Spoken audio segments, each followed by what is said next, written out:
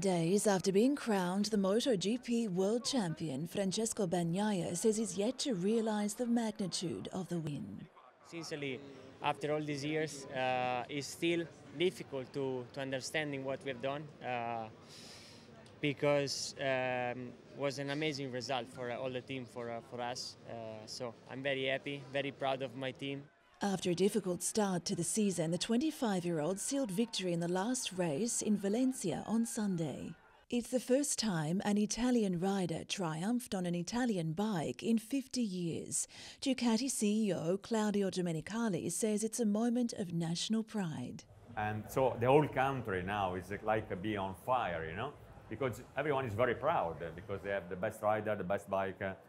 It's a stellar year for Ducati also off the track with record sales.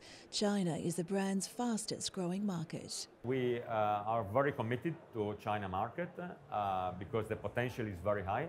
And in China we are the brand #1, okay, by all the motorcycle community.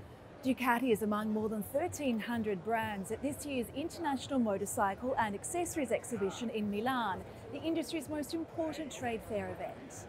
The EICMA Expo dates back to 1914 and represents more than 45 countries.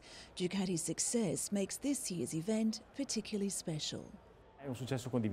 It's a success shared also with other motorbike brands. Even competitors have applauded Ducati, and we believe the Expo is a great way to sell Made in Italy worldwide.